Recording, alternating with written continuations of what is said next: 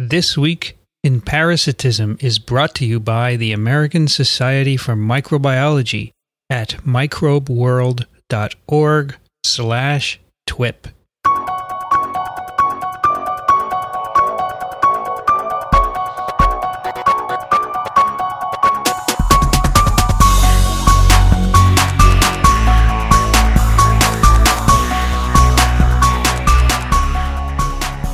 This Week in Parasitism, episode number 65, recorded on December 17th, 2013.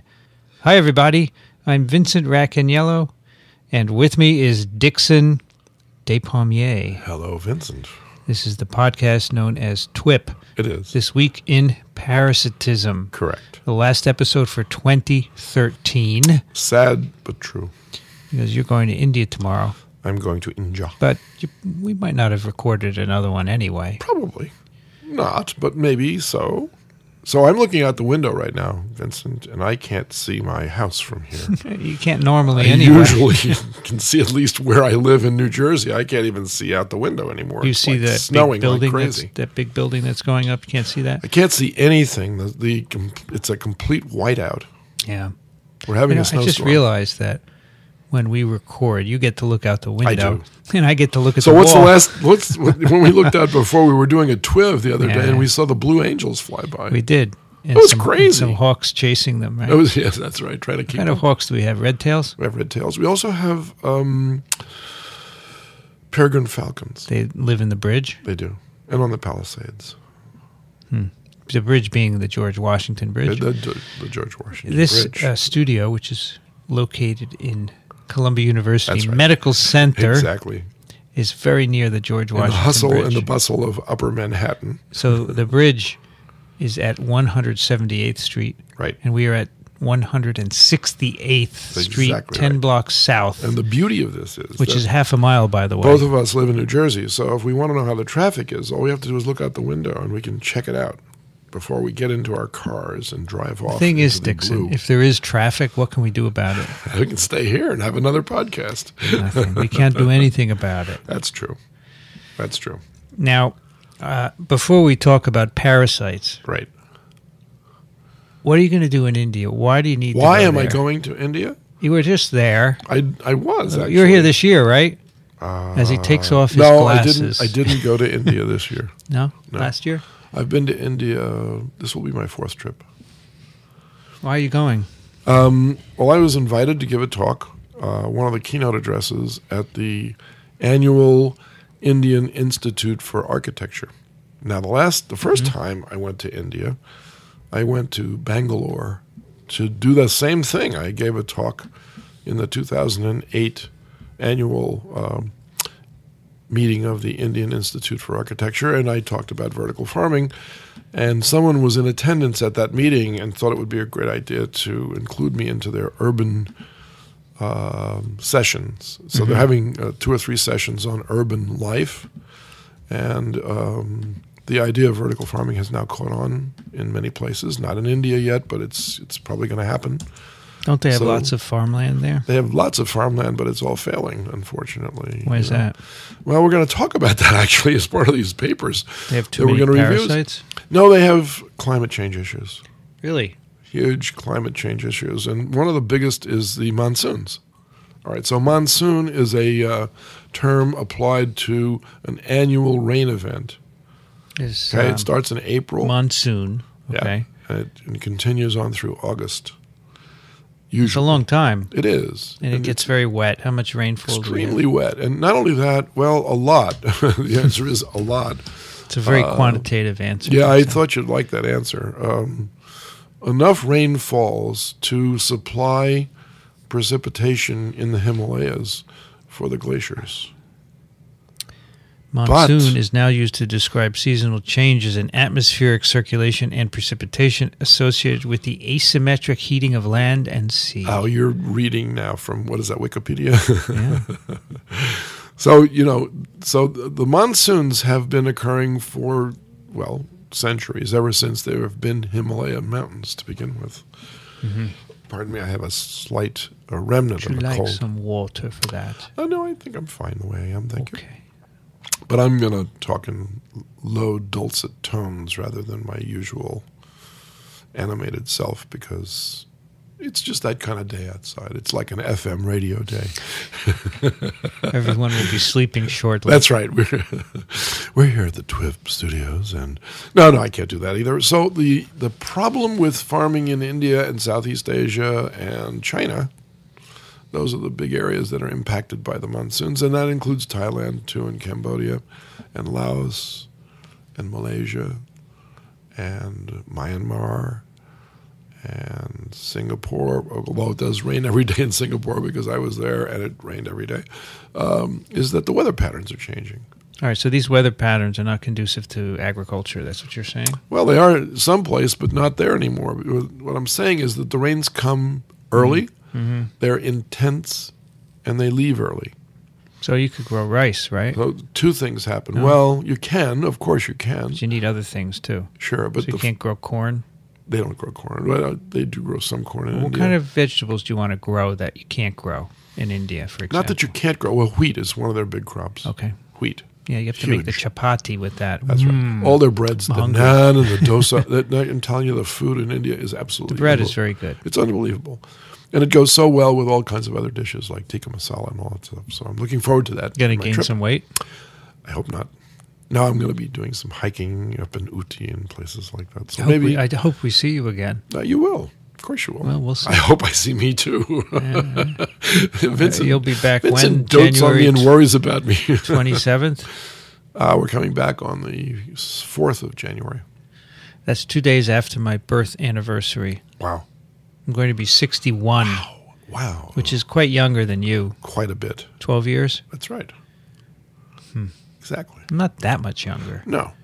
You know, I think both people old listening men. right now will probably want us to stay on track here. I'm sorry. So within a lifetime of living in India and in South Asia, the weather patterns have actually changed. They result in more intense flooding. They result in more intense droughts that are longer lasting. And because the water doesn't actually get a chance to soak in as much as it could with a gentle rain that fell over a longer period of time, the groundwater, the water table is affected. And they depend on that water at the end of the growing seasons to irrigate their fields when it doesn't rain any longer. And that's not been happening lately. So they've had major failures of wheat crops, rice crops, and other kinds of vegetables as well. And what do you think their biggest problem is in those areas, Vincent? What do you mean? I don't know if the question. Altogether, what's their biggest problem that they're facing as the result of climate change? They cannot feed their population. So what do you think those farmers are doing? Fertilizing? They're moving to the city. Oh, because they don't have work. Right. What are they doing in the city? That's a very good question. Well, they're not doing much because there's not a lot of work for them. So they're accumulating lots of out-of-work farmers. Mm-hmm. And this is one of the issues that this meeting is addressing. What can we do with all of these people that have now accumulated in our cities? Put them to work in a vertical farm, right? Well, we could do that. Well, I would like to see that happen, of course. I think it sounds to me that India is the next vertical farm frontier. I would love that to happen. Because you could get these farmers and say, look, around the corner I have a farm, and they would look at you and said, what are you talking about? Exactly. And you would show them, and they could work there. That's all true. You could save India. I don't want to save India. I don't think they would put you on a pedestal. Stop it. Next to Ganesh, do you think they'd put me next to Ganesh? Ganesh. Why are you laughing? I was going to make a joke, but I'm not. You shouldn't. I am Ganesh. I look just like... You look just like You know what? Because he knows it's an elephant and he thinks I'm overweight. And I am overweight, but I'm not that much overweight anymore because... I think you have a sense of humor. Well, I'm trying. Can I launch us into our TWiP? Yes, of course. You put a paper on my desk. I did. Well, actually, it wasn't a paper. It was an excerpt. It's a letter. It is a letter. To science. Right. And it's called The More Parasites, the Better. Right. And it struck me because there's a picture of a frog with 6 legs. Exactly right. He has 2 pairs of hind legs. How did that work? Does that have anything to do with the letter? Yes. It does? All right, so the letter is responding to an article that was published in August of this year. Right. Called Climate Change and Infectious Diseases from Evidence to a Predictive Framework. Now, let's pause for a moment, Please, shall we? you have to explain this because I'm going to. there's no life cycle here. I'm going to read the abstract first because this starts Of what? our The conversation. paper? Okay. Yeah, sure. So I noticed that Rich Ostfeld is one of the authors of this paper, and Rich Ostfeld and I are acquaintances, in fact, more than acquaintances. He works at the Institute for Ecosystem Studies up in Millbrook. New He's now York, the director of that institute. Why don't you go work up there? You know, at one point I almost did. I used to bring it's my... a think tank, right? It's a think tank for ecology. And so Rick studies the relationship between the environment and parasitism. You know which parasite he works on by any chance? Nope. Would you like to guess? Yeah. Would I like to guess? Yeah, sure. All right. So this It's is it's in Westchester County. ticks. Keep going. You're right. Well, is that if I'm right? I don't have to And- keep going. Yes, you do. Which disease does he study then? Lyme disease. Exactly. So he studies the relationship between the deer mouse, deer ticks, and the forest. He looks at the relationship between the growth of oak trees, or acorns which fall off and supply food for the mice and for the squirrels, which are the intermediate host for this tick. And then, of course, he studies the population of deer. All right. So when there are a lot of oak acorns, there's a lot of ticks, basically, right? Because there's a lot of mice. If you take away all the trees, the mice would go somewhere else. Or if they have a bad year, what if the rains Yeah. don't come? What if there's a drought? What if there's a fire? What if there's a... He studies the fluctuations in the natural environment as it relates to the transmission of a disease that people can catch.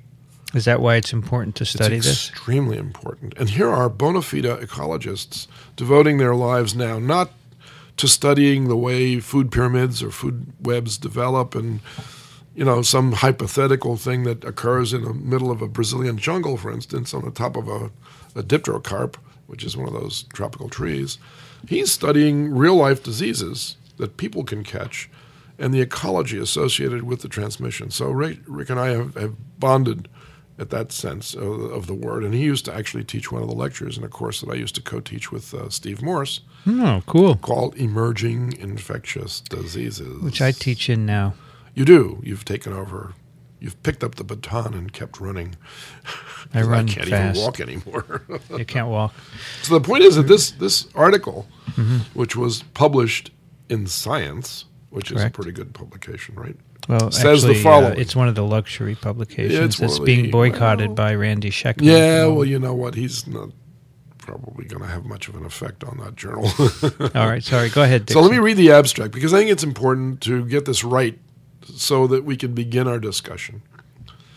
Scientists have long predicted large-scale responses of infectious diseases to climate change, giving rise to a polarizing debate, especially concerning human pathogens, for which socioeconomic drivers and control measures can limit the detection of climate-mediated changes.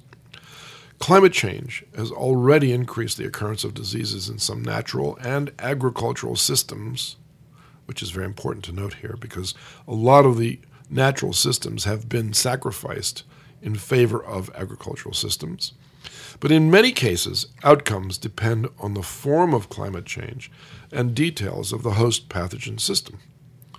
In this review, we highlight research progress and gaps that have emerged during the past decade and develop a predictive framework that integrates knowledge from ecophysiological and community ecology with modeling approaches.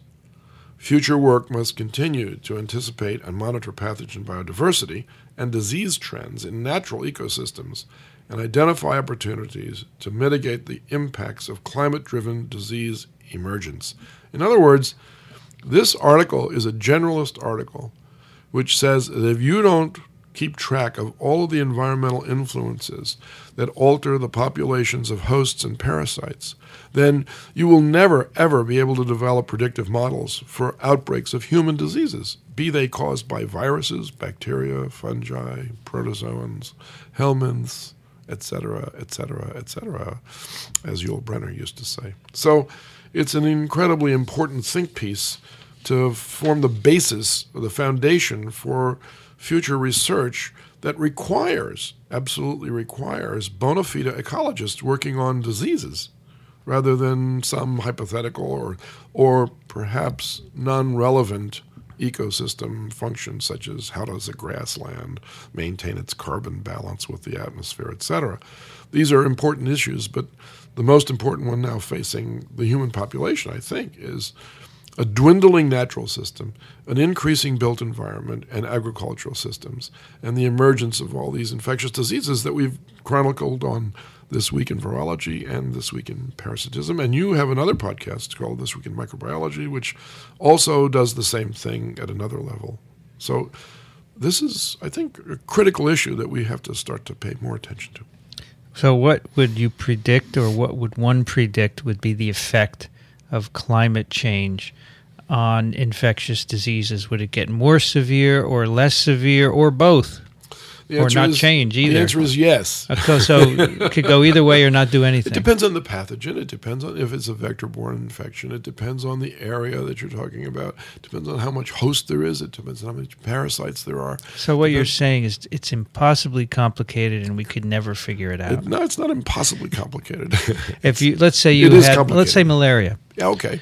Which is a tropical disease, of course, because of the vector, right? And semi-tropical disease. And so if you increased temperatures, what would happen to malaria? Well, you would lengthen the growing season in marginal areas which now have a winter, spring, summer, and fall. Okay. If you only had a winter and summer with almost no transitions, you'd have a longer season to grow mosquitoes up in.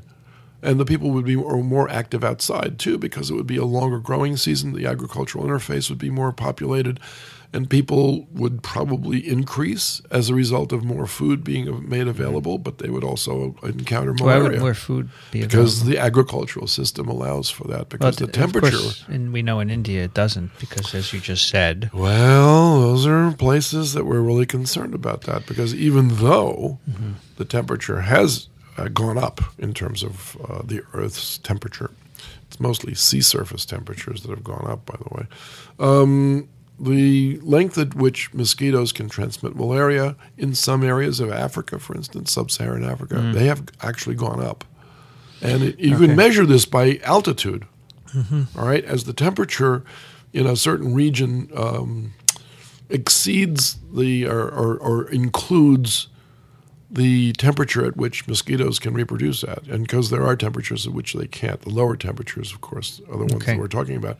As temperatures increase just a little bit, they can increase the range of mosquitoes hundreds of yards up that slope. And that's where the rice paddies are, and that's where the people are farming. And that's so in addition, the current boundaries of malaria would move north and south as it got warmer. That is absolutely correct. And that's actually been documented. It has. I was going to ask you that. So we know these things. So they have a figure here which is very cool because it has examples of animal parasite interactions for which studies have linked climate change to altered disease risk. Let's do that. Now look, black-legged ticks, right, which are the vectors of Lyme disease. Well, I wouldn't have called them that, but that's okay. They're Ixodes scapularis. Well, they call them black-legged ticks. Okay, but that's their common name. That's true. That's true. They show greater synchrony in larval and nymphal feeding in response to milder climates, leading to more rapid Lyme transmission. And this is milder, not hotter climates. No, and that's a bacteria, right? It's a spirochete, correct? Borrelia burgdorferi, it's a spirochete. So it's related to a syphilis organism. That's right. But it's transovarially transmitted from the mother tick to the egg, to the larva, to the nymph, to the adult. It's vertical transmission. Isn't that unusual for a bacteria? Yeah. It really is. The next example is the Caribbean coral, which was affected by loss of symbionts. Meaning what? No, I get to cruise you now. Come on. You've had your way with me on This Week in Virology. I got my turn now. Well, a symbiont is organisms that live together. Yeah, but in coral, what would that symbiont be? A bacterium, probably, right? I'm sorry, Vince. You'll have to come back next week. Not a virus. That's true also. It's not a virus. At least you knew that. It's not a bacterium? It's not a bacterium. What is it? It's an algae. All right. Affected by loss of symbionts and cilia infection algae during the warm thermal anomaly in 2010 in Curacao. So they lost their symbionts as it warmed up, and they suffered because they need them. What it's called? It's called bleaching. Yeah, white plague disease. It's called bleaching. That's right. Okay, this is the one I like because that's the six-legged frog. It's a malformed leopard frog. It is. Ranapipians. As a result of infection by the cercarial stage of the trematode R. ondontatrae. Warming Close causes nonlinear changes in both host and parasite that lead to marked shifts in the timing of interactions. Right. So basically... It looks like a teratogenic effect that occurs in the tadpole, which would result in a deformed adult. Now... So normally this... I don't understand this particular one. Increased parasite. So why would warm temperatures affect this? Well, so because the transmission zone would be longer and the frogs would be more active longer because they do hibernate during the wintertime. So this trematode, R. ondontatrae, Yes. Yes. Ondatrae, normally causes this malformation in the frog. It can cause that. And when you have high temperatures, then it happens more frequently because of the Exactly. So how does it cause this malformation? It's not obvious because there was a paper which I did refer to in one of our earlier discussions about ecology and parasitism by Andrew Blaustein, who is at Oregon State University and studied the effects of UVB radiation on teratogenic effects in frogs as they were developing from egg to tadpole to adult. And so what he did was he did a very good, simple experiment. He used lucite boxes that had the bottoms missing, that he could cover clutches of eggs that frogs would lay along the shoreline of this little lake up in the mountainous areas of Oregon. And he would cover over half and leave half exposed and then measure the survival rate and then measure the teratogenic rate. And, of course, the lucite box would intercept the UVB radiation. And son of a gun, almost to a frog species that bred in that lake, and there were several, and there were some toads also that bred there. If you exposed them to the UVB radiation, they got the teratogenic effects, and if you didn't, they didn't. Cool. But he concluded it must be UVB radiation that is causing these defects to develop. But associated with that in further studies, he found that in polluted waters, the rates of teratogenic effects were even higher than that. And so they started to look for chemicals like atrazine, for instance. Atrazine is I think it's a fungicide. You could look it up right now. It's either a herbicide or fungicide. I think it's a fungicide. That's very commonly used to protect wheat against wheat rust. And wheat rust is a fungus, so therefore it's a fungicide.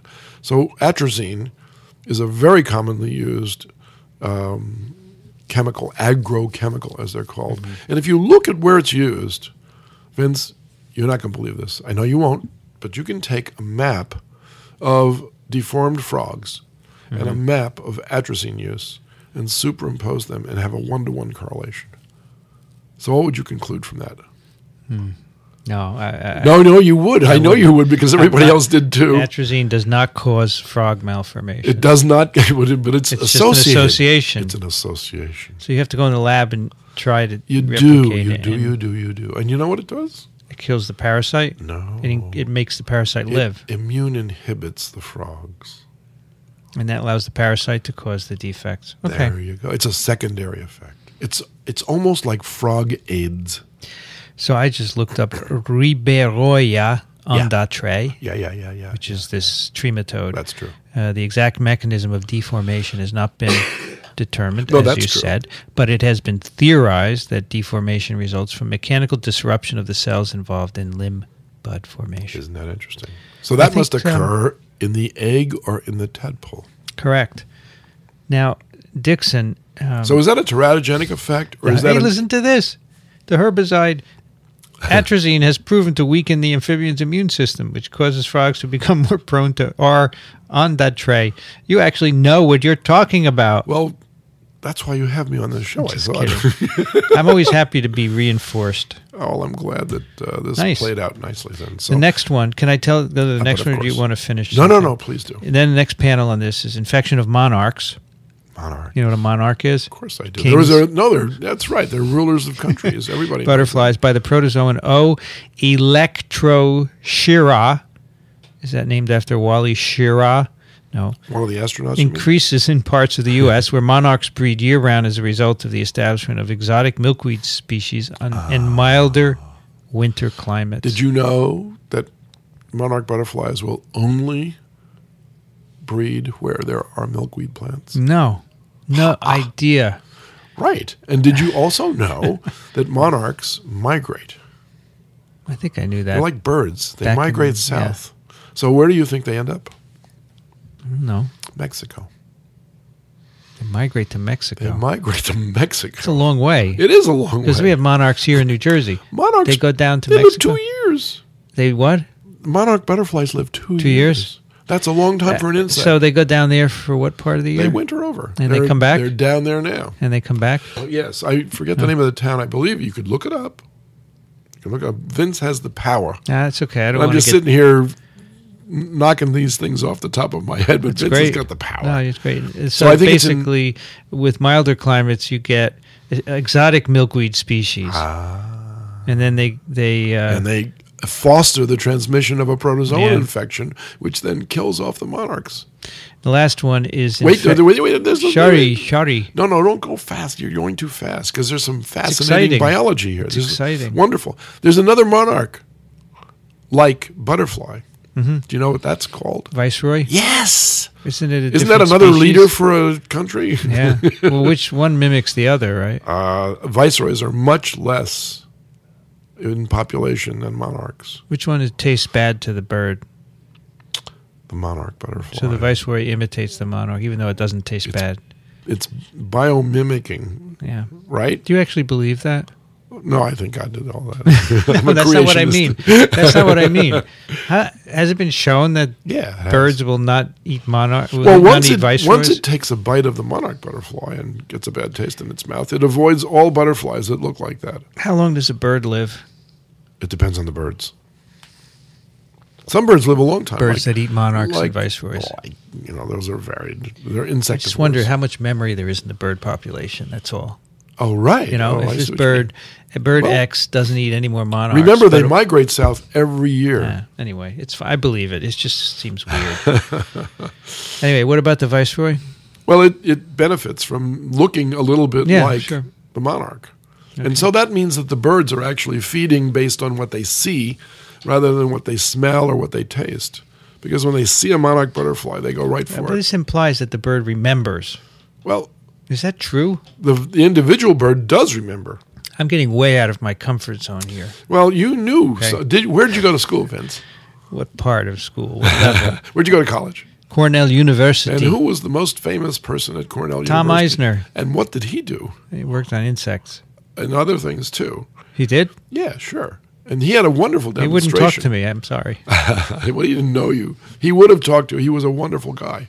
So he had a fantastic Remember demonstration. we put links to his recordings a couple years, Of course months we did. ago? Or? So, Yeah. he was on a Discovery show once, and he showed the exquisite distinction between life forms that a spider can detect. He took two moths. They looked identical, but one was a different species than the other. And one moth tastes very good to this particular spider. He said, "You want to see?"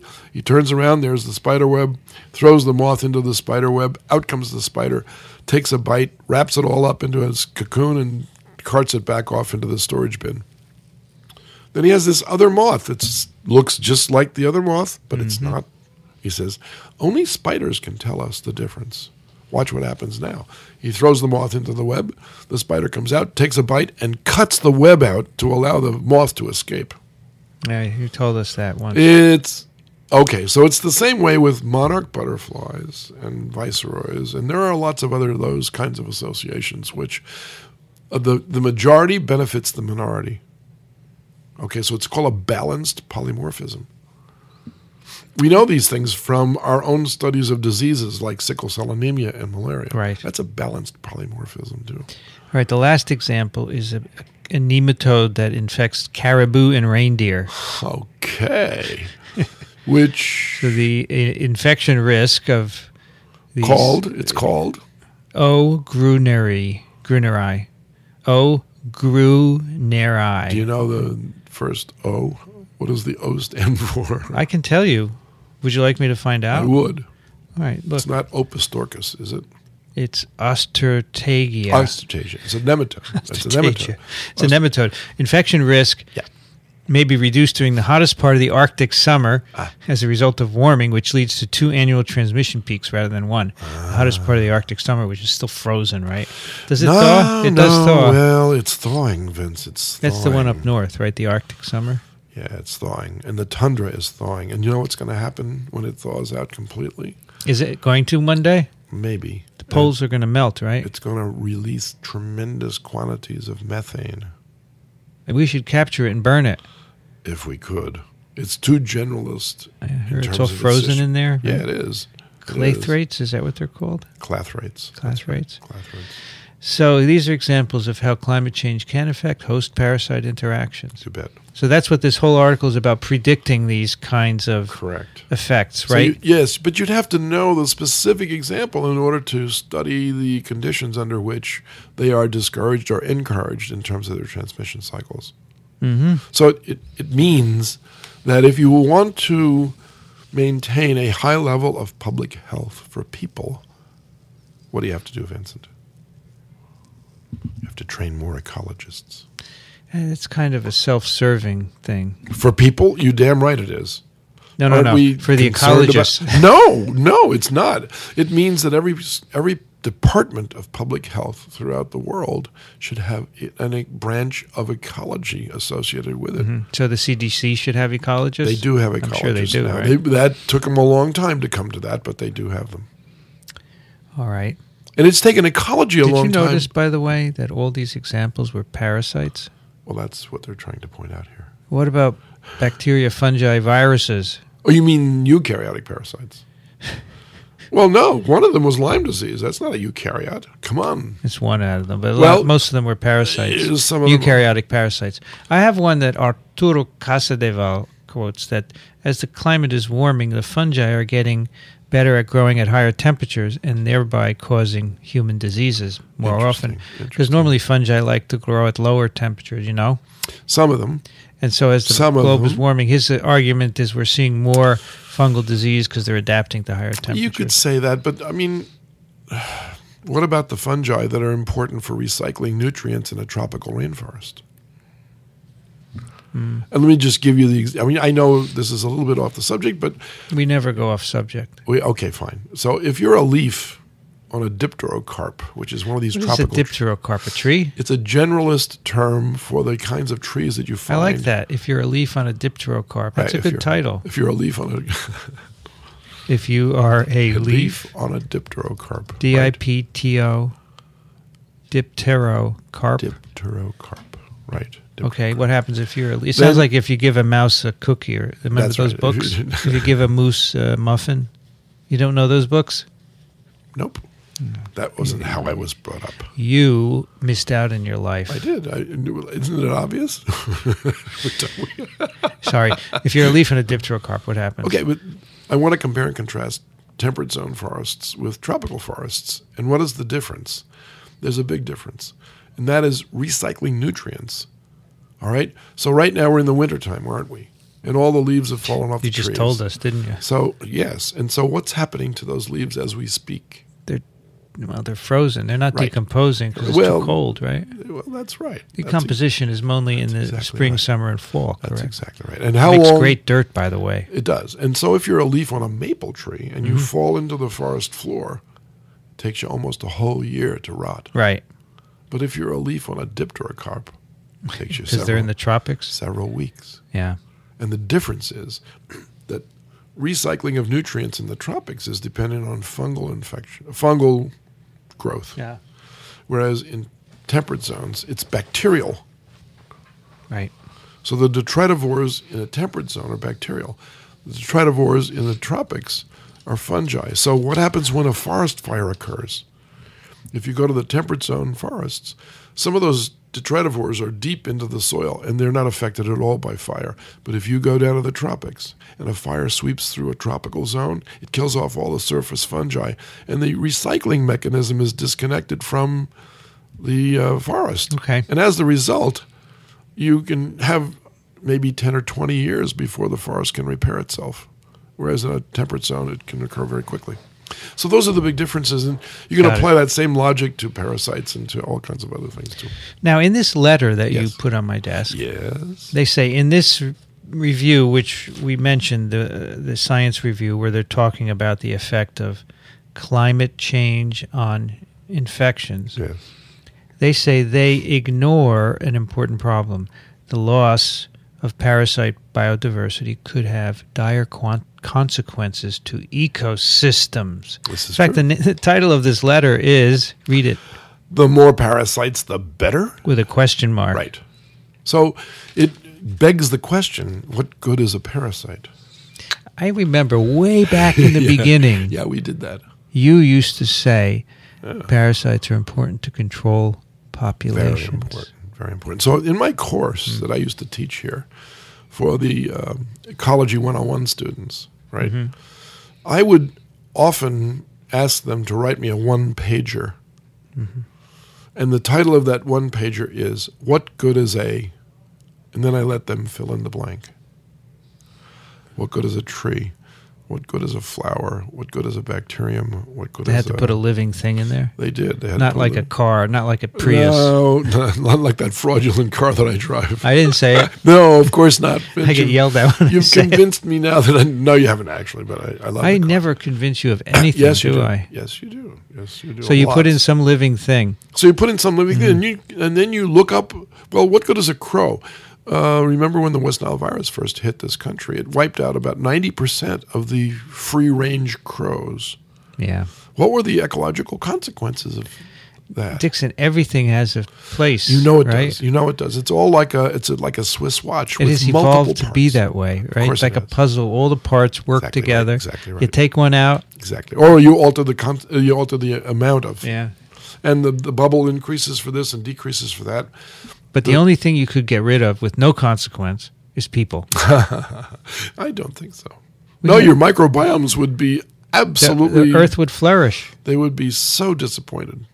The earth would flourish without us. Well, the earth will flourish Look, with let's say you take away mosquitoes, you have Yeah. dire consequences, right? I think so. So what consequence would you have of taking away people except that animals and other life would flourish? Let me recommend a book for you. It's called The World Without Us by Alan Weissman. That book tells all about what would happen when we But what does he disappear. know? Well, you'll have to ask him. I'm not going to speak for Alan Weissman. Is it just No, it's speculation, or is it based on It's all speculation models because we haven't gone away, obviously. A World Without Us? Yeah, Is that what the The name is? World Without Us. Okay. It's published by St. Martin's Press. Oh, that's your press. Yep. Two famous authors. Well, one at least, if Alan Weissman. I just think that without us, I mean, we don't fit into any food web, right? You think? Yeah, what food web do we fit Really? into? Oh, I you mean something eats us? What do you think a No. detritivore is? Come on. Look, what do we contribute? I mean, we grow our own food, but that's for us. It's not for anyone else. That's not always the case. We hunt a lot of things also. We alter balances, but what I'm saying is sure without do. our impinging, Yes. things would grow properly and naturally. If you want to look at it that So way. no species on Earth would go away without us, except maybe the domesticated animals, right? All your microbiome would disappear. You know how But many animals out organisms? there, have microbiomes. Not ours. Oh, okay, I got you. Right. All right, that's fine. Yeah. All of our domestic animals would die. Yeah, but we made those to begin with. So. That's fine. We didn't make them. They bred them. evolved in our presence. All right. We selected them, but they evolved on their So own. why is this guy saying that the parasites are needed for ecosystems? Tell us a little bit more. I have a feeling that you Sure. can wax poetic on Well, this. I'm going to, I can't really think of a poem that goes with this, but Well, that was a figure of speech. I understand that. So what I'm going to suggest, and I've already talked about this before, but we'll talk about it again, is that without disease, all right, without disease and without selection for resistance to disease, populations would fluctuate according to natural resources availability mostly, and the dire consequences of environmental change that relates to earthquakes and volcanic eruptions and things of this sort, floods. But if you superimpose disease on a population, various diseases, multiple diseases, that are constantly testing the waters, constantly probing to see whether you've got the right MHC2 complex, or whether you've got the right toll-like receptors, or whether you've got the right... I mean, I can talk like this now because of all the experience you've given me on the This Week in Virology show. So now I'm more aware of our innate immune system and our inducible immune system. You remember these things? Well, some of them, yeah, I do. I don't keep it all in my head all at once, but I've got a computer just like you do. So the point is that they all play a role in selecting organisms that are the most fittest. Mm-hmm. The most fittest.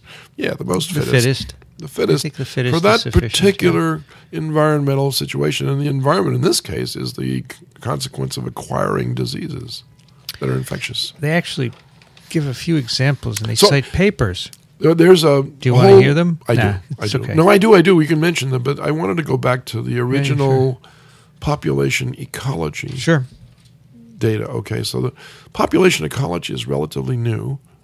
And there was a wonderful book produced by two people, Andrewartha and Birch. Andrewartha and Birch. They were, I believe, both from Australia, although one was from India originally.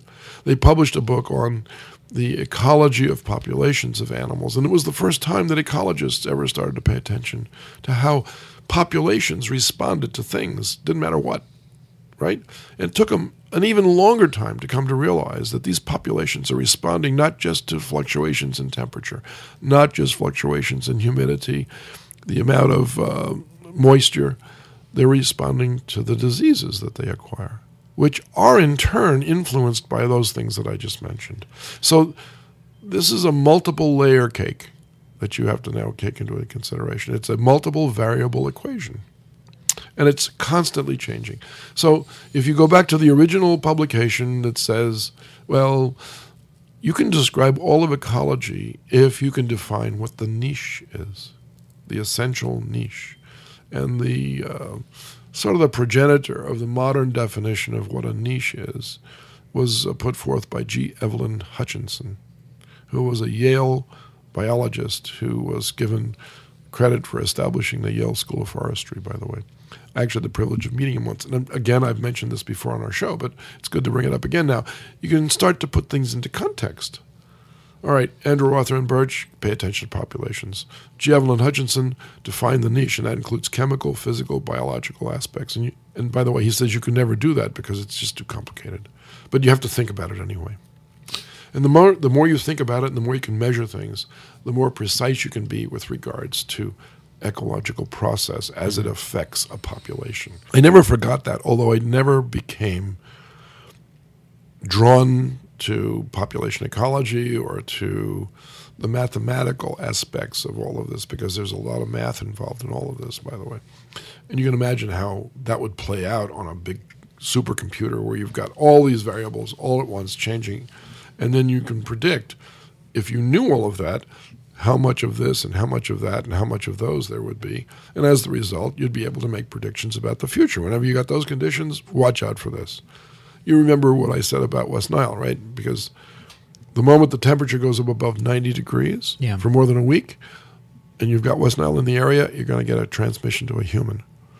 And it's probably because of the viral titers in the mosquitoes go up because of the temperature, okay? For every 10 degrees, you get a doubling of the biochemical reaction, et cetera. But, of course, you also argue that the water availability is part of this story, right? Oh, sure. When the birds have no water to drink. Exactly right. And all of that has played out. Wait a minute. How does it work? No, when there's little or no water, then the pollution-loving mosquitoes take over, and those are the ones that transmit West Nile from birds to people. Yeah, they stop biting birds, and they bite people. That's correct, because the birds fly away because the That's water your theory. is somewhere else. Well, it's actually... been proven? I haven't been disproven, let's put it that way. What comes back to my mind is the TWiP we did about how when the investigators added grasshoppers, I think it was, to the trout. Yeah, that's right. They were infected, which is why they the metamorph. There was a and the trout, and then the trout stopped eating on what was on the bottom of the pond, and It messed up and changed the whole ecological setting. That's exactly. So that was like a little controlled study, but perhaps you think on the whole world level that since we're recalling so much of what we've already talked about, I think we should title this episode "Let's TWiP Again" like we did last summer. That was the only thing we recalled. That's true. If you're a leaf on a dipterocarp, I like that. If you're a leaf on a So what they say, can I just quote a few of these? Because every Please time do. I do, you go off and it's great. No. I want you to. So, for example, increased parasite richness, reduced transmission of this trematode to the frogs that causes them to have 6 legs. Okay, Yes. Increased parasite richness, which could be caused by high temperatures. Is that the idea? Could be. You get more nutrients and more be. richness in Could be. parasites. This decrease in disease risk may be due either to increased parasite competition or anti-parasite immune responses. So you stay tuned, kids, because we're going to tell you which one it is, but it's going to take some time. What do you mean by that? You have to do some more experiments. You have to do Yes, some more of course. observations.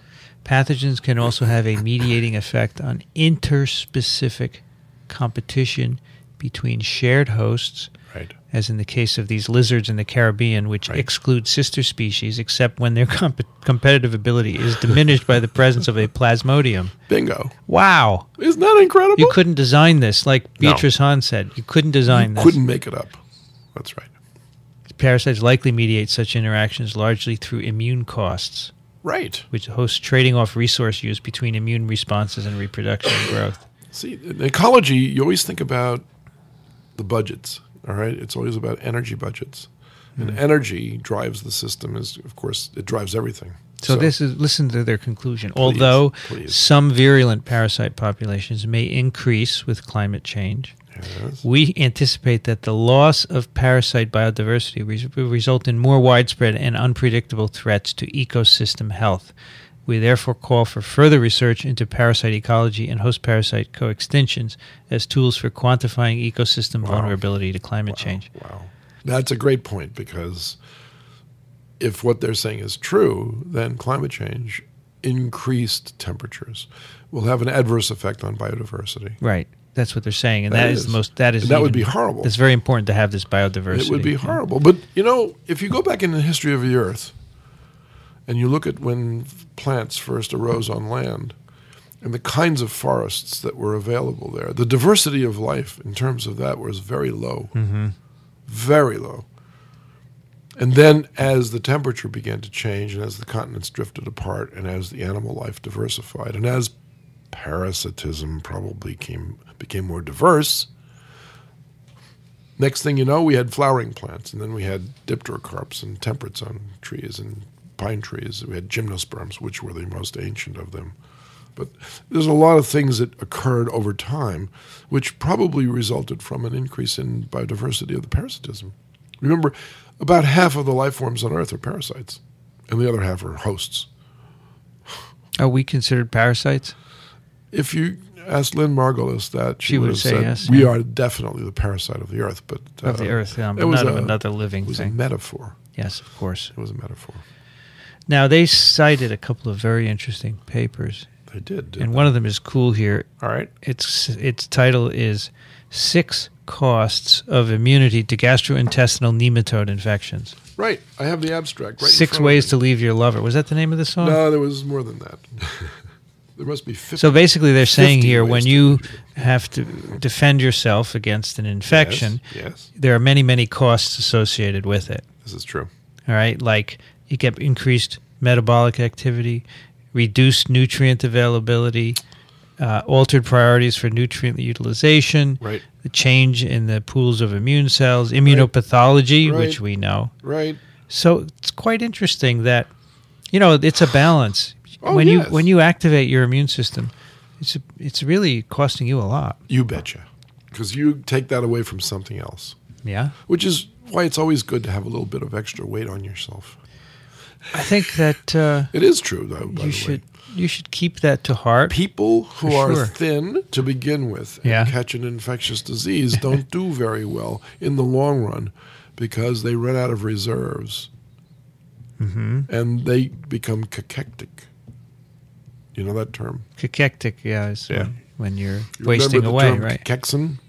Well, that's an HIV infection. Often That's right. leads to This cachexia is at all later true. stages, This right? is all true. And for schistosomes as well, by the way, it turns out. So very interesting stuff out there. And you have to take care of all of this. Now, I dare say that most ecologists are not well trained in immunology, and certainly most immunologists are not well trained in ecology, but here's an overlap that's quite important. If you want to understand global processes at an ecological level that makes sense both at the molecular level and at the species and at the biome levels, you have to keep track of all of it. There's another paper which you might find Isn't this interesting? I mean, I think this is a tie-in. It's great. This is the stuff that we've been talking about in bits and pieces up to this particular episode. It's a great way to And end now the we year can- and to end a podcast, right? I think this is fantastic. Yeah, because I finally get a chance to talk about something that I've been passionate This is a about. cool paper by your buddy Dobson Oh, yeah. from Princeton. Yep. It's called Parasites Dominate Food Web Links. How about that? It says here that food webs are very incomplete without parasites. So what is a food web, Vince? Not the one that Eisner was throwing It's moths a spider into. web with pieces of insects in it. Yeah, right. It's a food web for the spider. Right. So there are two kinds of ways of looking at the flow of energy through life, right? One is a food chain, and the other is a food web. I think you need to explain them because I'm going to. You are the master. Well, of the two people in the room, perhaps. Not at all. So here's my attempt at explaining But the you're difference. what's the word for your Watch out. is appreciated. Your X is appreciated. It's the opposite of being arrogant. What? Humble. Your humbleness is appreciated. Yeah, you said humbly. One thing you are not is arrogant. That's true. I don't have You the are not intelligence to arrogant. be as that. No. You could be arrogant, and many people are arrogant without cause to be arrogant. But you This are. is true. So this That's is why ignorant arrogance. I enjoy podcasting Oh, because good. I can push you around. You could do that. So can you tell me the difference between a web and a chain? I can. So I will give you two examples, and you can see for yourself. So a food chain is a simplified food web. So we begin with energy, right? So the energy comes in the form of what? Mm-hmm. Oh, no, I asked a question. That was a question, Vincent, not an answer. Energy comes into what? Comes into the earth in the form of what? Sunlight. Excellent. Just stop right there. Right? Okay. So you can measure energy in terms of what? How do we measure that energy? Photosynthesis, right? No, what is the unit that we use to measure the energy? Joules. That's energy. Is joules, right? Well, there's another one. Calories. Yes, thank you. So Eventually, I get there. calories. No, listen, this is Socratic. I know you knew the answer. So it's calories, all right? The amount of calories coming into the earth at any one time is like 2.5 calories per square centimeter per second. If the direct sunlight is coming onto the surface of the earth, that's the energy formula, the budget for the earth. Plants can use about 2 to 5% of that.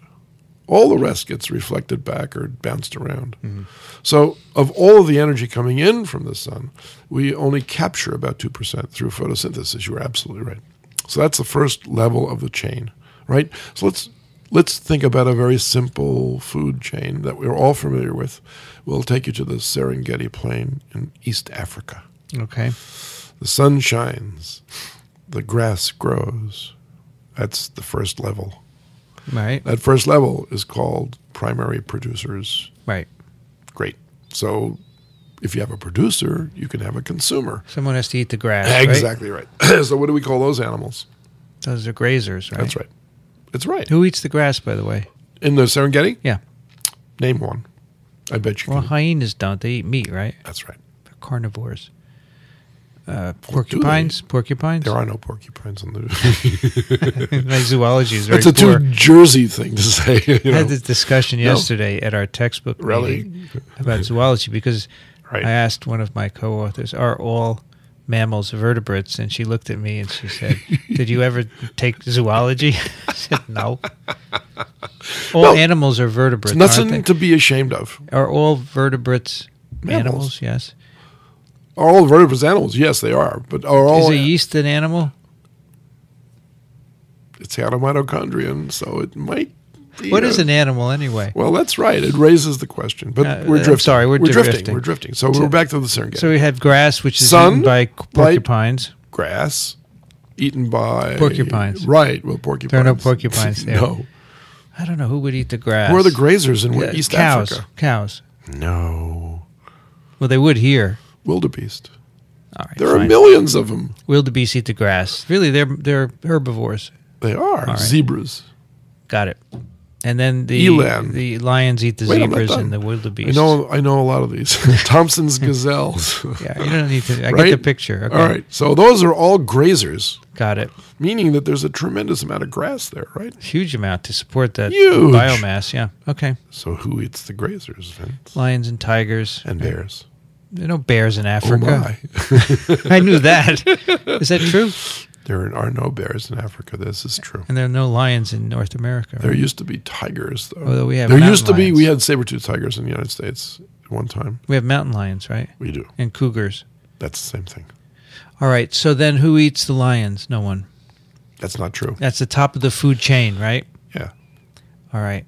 So now But we have that cheetahs- chain, and there's a parallel chain, and together they make a web, basically. No. That's the food chain is very simple: sunlight, grass, Right. wildebeest, lion. Lions. All right. That's it. So what's the food web? Food web. Includes the ecosystem, right? Well, let's take grass, Right. and then let's take wildebeest, hartebeest, gazelle, zebra, and an elephant. Spread them out. So there are many, many, many grazers feeding on the same grass. Is that correct? And each carnivore has its preference for each one of those herbivores. And this creates a web. It's a simplified web, but Yeah, it's because still if there. you mess with one, you muck up the whole web, right? Exactly. Well, what happens when the grass fails? Well, then the lions suffer. Now, if you took the lions out of the equation, Ah, the ones below would overgrow, that's right? a great segue to my following example. Does everybody out there know who Aldo Leopold was?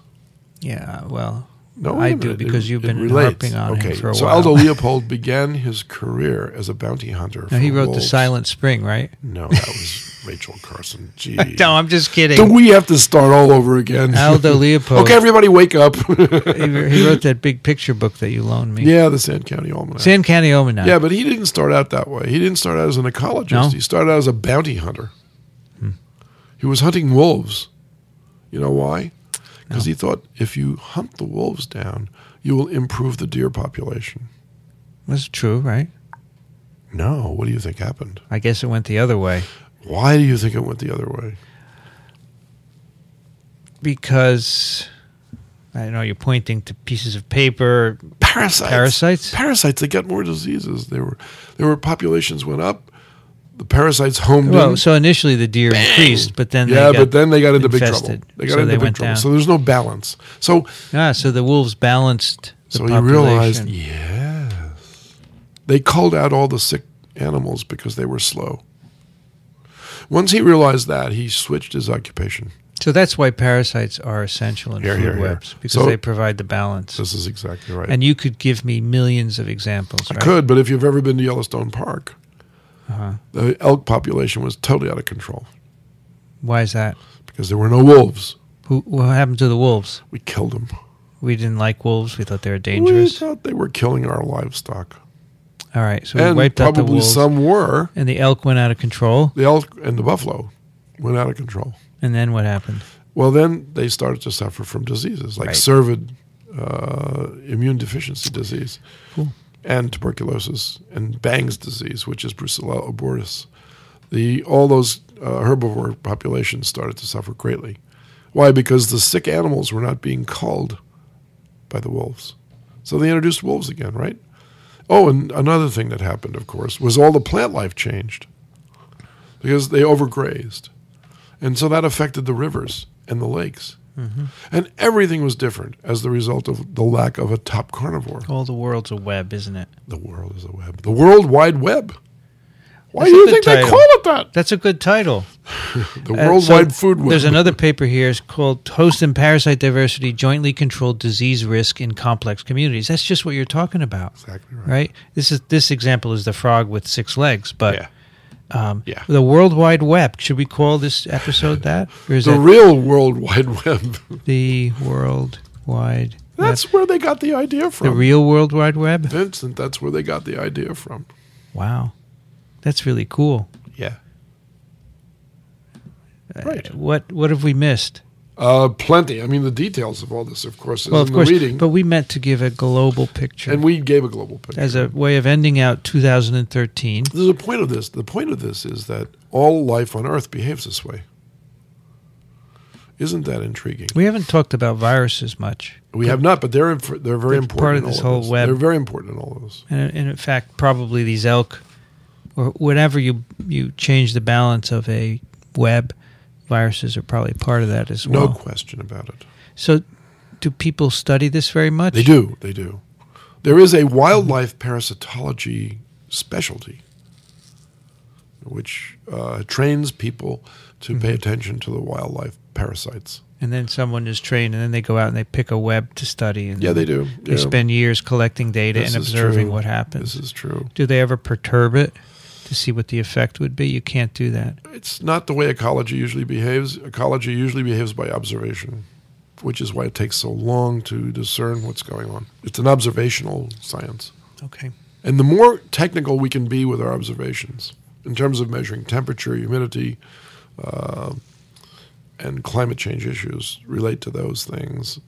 You know, they look at tree ring growth as an indicator for temperature change. They look at ranges of things as an indicator for temperature growth. I talked about mosquitoes before, but there are trees too. You'd think that trees can't respond to climate change if they are programmed genetically to grow in a certain range of temperatures. And those ranges of temperatures move. How does a tree possibly catch up to that? Because they can't get up and they can't pick up roots and go somewhere else, right? Oh, in Lord of the Rings, they did. But that's true. You didn't read those books, did you? I didn't read it, but I saw the movie. I can tell you that I saw the movie. The Ents. That's right. But the seeds of the trees are dispersed all over the place. And the reason why they have such narrow ranges is because they've been genetically selected for those ranges by the environment. So if we know that these trees only grow in this certain environment, and now suddenly they're found somewhere else, well, that must mean the environment changed, didn't it? There is a tree species that grows in Tasmania that has now almost grown off the island. That's how much the temperature has changed for this tree. Grown off the island? Yeah, because the range at which this tree grows best has moved. Mm-hmm. You want a real good local example that affects a lot of people that no one thinks about? Sure. And that is where you can grow food. Okay? So one of the crops that's best studied for this is the Pinot Noir grape. It has a 2-degree latitude range for growth. 2 degrees above and 2 degrees below this range. Doesn't grow. They do not grow. So you'll find Pinot Noir grapes along a certain gradient that you can find throughout the world. And the Pinot Noir grape growers know all about this because they can't move their farms. But the grapes said, I don't like it here anymore. I want to move. And you can't because you're stuck. So the Pinot Noir grape starts to do badly. And you start to miss out on those vintage years and you start to produce inferior quality wines. And the grape growers, and those are the people that have the most to lose by climate change issues in the immediate future. And that doesn't sound like a food group, but it's still indicative of the things that are happening. Is there any chance that we can change the course of climate change? Yes. This is kind of an aside, just for curiosity. Well, we've already done that, haven't we? I mean, climate change is real, and climate change has always occurred, and climate change will occur with or That's without true. people. It's happened with or without. Exactly, Okay? yes. But It's out of our hands. the rate of climate change, Yes. that's different. So we have affected the rate, not whether climate is changing or not. We have affected the rate at which it changes. Yeah, so we do things that influence it, like by burning fossil fuels. Greenhouse gases. Greenhouse gases.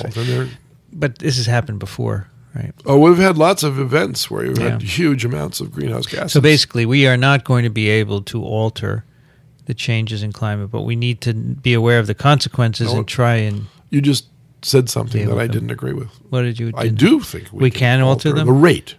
So by making electric cars and so forth? I just don't think the world will ever agree to do something together. Probably a trivial issue. I think if we were to create more forest where we could sequester more CO2, this would be a major... Yeah, but people need food, so they make farms. Now you got it. That's why I'm passionate about vertical farming. Yeah, I understand that. That's been always clear, but I don't know that you can change human behaviors sufficiently to make a difference. Hasn't happened yet. You know, you have had very good results. A lot of farms have gone up. I know what you're saying. But you need money. You need orders of magnitude more to make a change. We need 10% of the food produced by cities to be produced inside the cities. And that'll make a difference in the rate of warming? We can generate 340,000 square miles of forest if we did. We wouldn't need to farm that much. And that's half of what's been destroyed in Brazil already. Half. We could restore half of what's been destroyed. Are they building any vertical farms in Brazil? I wish. No, I wish. They continue to cut down the forest, right? Yeah, they are. Yeah, it's a pretty sad situation. I just have... But I'm not a pessimist. I know, no, of course. No, but you sound like you're pessimistic. Well, generally I'm optimistic, especially with things that impact me directly. Right. But as far as getting the world to agree to do something, I'm very pessimistic about that because everyone has their own agenda. But that's not This Week in Parasitism. No, it's not This Week in Parasitism. So we don't do picks of the week in parasitism. We do them in virology, This Week in Virology. But I would like to do a pick You can, of the week. because it's the end of the year. All right. You can have a year-end pick. We're going to do this. So because this is something that I actually witnessed firsthand. I was in attendance at the opening session for the American Society for Tropical Medicine, or of Tropical Medicine and Hygiene. And this year's meeting was held in Washington, D.C. And at this meeting, they gave out awards for various things, the best this, the best that, best clinical presentations, that sort of thing. And they gave one out for communications. This is called a Communications Award. And they gave it to Shelley Xie, Xie, who's a student at the University of Texas Southwestern Medical Center in Dallas. What she has devised is something akin to Etch-a-Sketch. Every kid knows what Etch-a-Sketch is. Yeah. Shake it all up, it's fire and filings, and then you use a little magnet and you draw stuff with it, and it leaves a trail of the images. What she's done is sand paintings. She spreads sand out over a light box, an illuminated light box that's got a video camera focused on it. And as a story unfolds in sound, she animates it with sand paintings. Cool. And right before our eyes, in 15 minutes, she told the story of why it's important to interfere with the transmission of schistosomiasis. It was quite an amazing performance. And in fact, I think there's a YouTube version of it that I could highly recommend. And in fact, she performed this at the TEDx event in Livermore, California in June. So you might be able to go to TEDx Livermore in June of this year, 2013, and see her TEDx performance. She was quite amazing. She also won $2,000, which didn't hurt. And she also plans on illustrating lots of other infectious diseases that relate to the interests of the membership of the American Society for Tropical Medicine and Hygiene.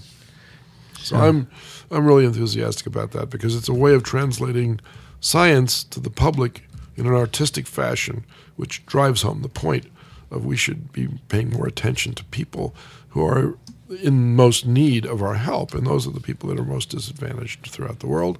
And of course, they're the ones that are catching schistosomiasis. So it was quite inspiring. All right. That'll be your yearly pick. My yearly pick. Want to do a couple of emails? Sure. First one is from Perry. Perry writes, "Greetings, Vincent and Dick. Hooray for finally mentioning G. pulchrum. Ganglionema pulchrum. In episode 62. It was a human infection. Right. And I think, if I'm not mistaken, it was in a resident of Williamsburg, Virginia. Yeah, this was one of our listeners sent in this article. How unusual. Yeah, right. My most favorite parasite and one worthy of further discussion. Ganglionema. As a diagnostic veterinary pathologist, I encounter this spiurid which is a nematode. in A approximately variety of nematode. really in Yeah. approximately 1/3 of dairy cows Wow. by autopsy. Wow. It is much more common than you surmised. Wow. I make a big deal out of its frequent occurrence, not because of its pathogenicity, essentially none, but because it is a paradigm organism. It insinuates itself in the esophageal mucosa, wriggling back and forth in the epithelial layer Yep. as it advances. That is why it is called the ribbon candy worm, thereby maintaining its hold and evading immune surveillance. The paradigm is that it is a beautiful example of an innocuous host-parasite relationship and the fact that most diagnosticians readily overlook it. Students of pathology all too often look but fail to observe. A South African veterinary pathologist told me that ganglioniasis occurs in the mouth of poor rural children, presumably due to the ease with which they ingest an infected beetle intermediate. Kids eat beetles? Accidentally. It has been some time since I last reviewed the literature, but I believe the nematode is worldwide and capable of parasitizing innumerable mammalian species. I enjoy your program, Biomedical Science Musings and Digressions. Keep up the good work. Where's he from? It doesn't say. Too bad, because I would like to know where it's endemic in cattle. It's the biggest outbreak I know of was from a sushi restaurant in northern Mexico, where the people were getting ganglioniema by eating raw fish. And they're not innocuous in people, as you can imagine. Significant parasites of domestic animals. Yeah, interesting. Human infection is rare. Since its rare. discovery, fewer than 100 people have been reported. Right. But it's animals, big deal. Yep. Okay. Yep. Thank you, Perry. Exactly. Kurt writes, sorry? No. Kurt writes, hello, Vincent and Dickson. Okay. First, let me start with some praise. I thoroughly enjoy all of the Twix casts, but I appreciate TWiP in particular for its one-on-one format and the wealth of clinical experience and case studies that Dickson brings to bear in every episode. Oh, boy. I finished Vincent's outstanding Coursera course recently, looking great. forward to part 2 on that note, and it set me to wondering when Dickson is planning on doing a Coursera class on parasitism. I posted all my medical school courses up tonight, my lectures for my medical school course. Would you like to do a Coursera? If you show me how to do it, I Vince, can I'll be happy arrange to. it. It has to be done through Columbia. I would like to see. We would have to record. Maybe we could do an ecology course like that. You'd rather do ecology? Well, yeah. All right. I can help you, I know you can. but you have to be devoted. I have to be wanting You to have be to helped. spend a few weeks laying down the lectures on video, and then we put them up. Got it. Well, you But show it's- me what you've done, and I'd a lot be of work. happy. It's a lot of work. I'm writing because I'm curious if the military has ever tried to weaponize helminths. I'm aware of past efforts by the military to weaponize practically everything, especially in the realm of pathogens, running the spectrum from Y. pestis and smallpox to coccidioides fungi. I wouldn't imagine that an attempt to weaponize helminths would be very successful, though, No. and attempts to imagine such a program are baffling at best. I am not aware of any, thank goodness. Would they be a good weapon? Well, I mean, Which one would you choose, first of all? a foodborne parasite. Probably the one I worked on for many Trichinella? years. Trichinosis, yeah. But I know of an outbreak that occurred.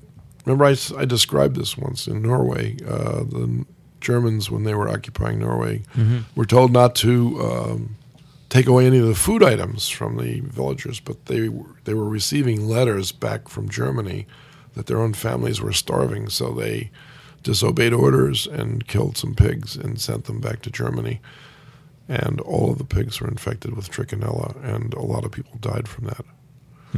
So the Norwegians were getting back at the Germans for occupying their country. So if you were to use it as a weapon, where would you put it?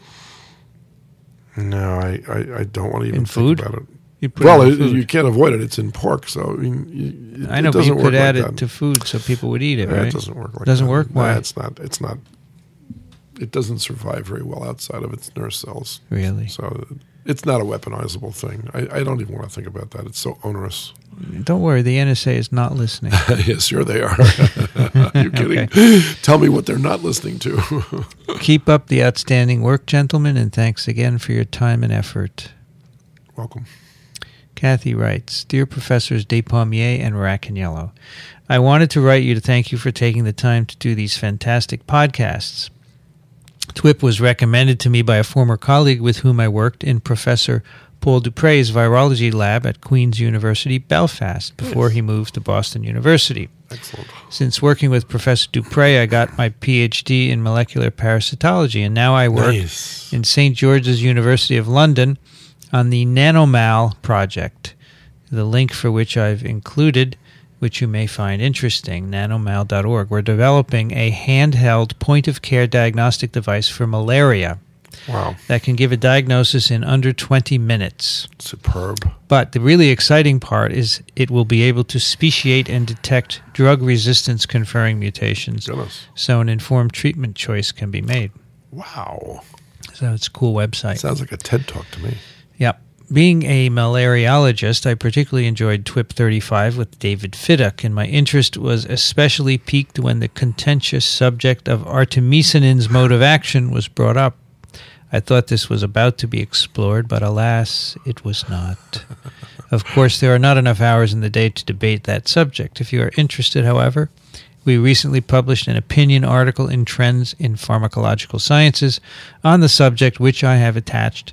Professor Fidduck mentioned the heme hypothesis, but I am more in favor of the SERCA hypothesis, which postulates that artemisinins specifically inhibit the sarcoendoplasmic reticulum calcium ATPase, SERCA, of the Plasmodia parasites. I'll be darned. People may feel that knowing the mode of action of a drug is purely academic, but as you are well aware, drug resistance is a serious problem for controlling malaria, and knowing how a drug works can help identify any mutations responsible and hopefully overcome resistance. True. I thought you needed to know the mode of action for the FDA to approve it. Sometimes they don't know it, though. Well, maybe in the U.S. only, but in other places not. I don't know. I don't either. Thank you again for all the time and effort you put into these podcasts. I have thoroughly enjoyed learning about different parasites, not to mention American history and piscatorial pursuits, and constantly recommend TWiP to my fellow parasitologists. I plan to start listening to TWiP, but it's been quite a while since my virology days. I hope I can keep up. Don't let that stop you. I haven't had any virology days, so don't even... You're sincerely Don't Kathy. even think about it. Just do it. Oh, you can keep up for sure. We could try and keep it at a level that everyone... All right, the last one is from Lisa. Hello to Vincent and Dickson TWiP. First, may I say that it's great you are putting such in-depth content out into the public domain. People such as yourselves with vast amounts of knowledge and years of experiences giving your knowledge freely is fantastic, and I applaud you for it. And not to mention your presentation style is superb and funny. You're funny. No, we're... The microbe world fascinates me. I bought a decent microscope last year. I've always wanted one, but after getting into TWiP, I finally bought one. Fantastic. I've used it many times looking at pond life, mouth bacteria, Good stuff. poo from my dog Bella, who is female and very coprophagic towards next door's cat. I basically put anything I dare on a slide, to the horror of my fella. Our daughter loves it too, with all the yucks and ers.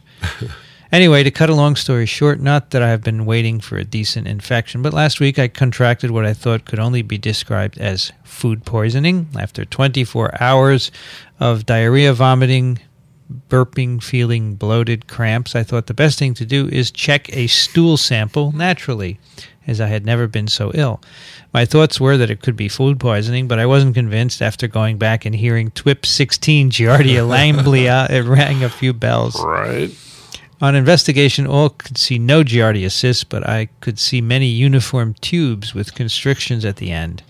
Being uniform and tube-like, my first thought was dog tapeworms? No. Or could it just simply be something I ate, as it looks like plant matter? I'm sure Correct. if it's parasite debris, then Dickson can identify it in a jiffy. Well, also, plant debris too. I mean, we have to know what the difference is. So the answer is it's all plant debris that you sent us pictures of. Yeah, so you looked at these photographs, right? I did. They're called artifacts. Dickson is very good at looking at these sorts of samples. I made my living at it once. So no parasites in there, just Not that debris. I saw. After searching, Doesn't mean she didn't have any. Yes, of course. After searching Google to no avail, I feel I may need a copy of People, Parasites, and Plowshares for future use. Huh. It won't help her diagnose, but No. it will help you download a good atlas to of food parasites. yourself, Yeah, to that's feed true. yourself. Yeah. What's a good atlas of parasitism? Well, there are many. Really? There are. Yeah. Can you In name fact, even one? in our textbook, Yeah, you have pictures. parasitic diseases, there is an atlas in the back that's quite diagnostic. Is that book available? It is not. It is not. No, but I could send her a PDF copy of it if she wanted it. Okay. Well, Lisa, if you'd like, let us know. Here are a few... No. Yes, here are a few pictures of the tube-like form. Seeing as though Dickson has seen many stool samples in his time, I thought it was a great opportunity to write in and express my gratitude, plus a token of that appreciation. Keep up the good work, and thank you so much for bringing science to the rabble. I love that. It's an absolutely personalized note. I mean, I've never received a picture of a stool sample from a fan before, but I'm flattered. You should be. I'm flattered. You're not flatulent. You're flattered. This is all I love this, bringing science to the rabble. But you and I are rabble too, right? I wouldn't put it that way. They're not rabble. She did. I didn't. Just uninformed. TWiP can be found on iTunes and at microbeworld.org/TWiP if you like what we do. And I know you're tired of me saying this. Go on over to iTunes and rate the show. Give it a couple of stars or comments. That helps to keep us visible, because we want more people to subscribe, frankly, because we love teaching you. Right, Dickson? It's all true. All true. Send us your questions and comments to TWiP at twiv.tv. Dickson Despommier, where can people find you? Well, I have several sites. One is medicalecology.org. There's Racaniello.org, and then there's verticalfarm.com. And Huffington Post. And the Huffington Post. I've only made one so far. You should write more often for the Huffington Post. But you know, if I don't have anything to say, I don't want to just you fill not up have space. anything to say? Yeah, but it's just, I don't chat like that. I'm not. That's not what I'm about. No, you don't have to chat. You have to find something you're passionate about and write about it. I've done that. Explain outbreaks to people. We've done that here. Okay. You are hard to convince. I'm Vincent Racaniello. You are. And you can find me at virology.ws. The music that you hear at the beginning and end of TWiP, which I like, is composed and performed by Ronald Jenkins. You can find his work at ronaldjenkins.com. You've been listening to This Week in Parasitism. Thanks for joining us. We'll be back soon. Another TWiP is parasitic.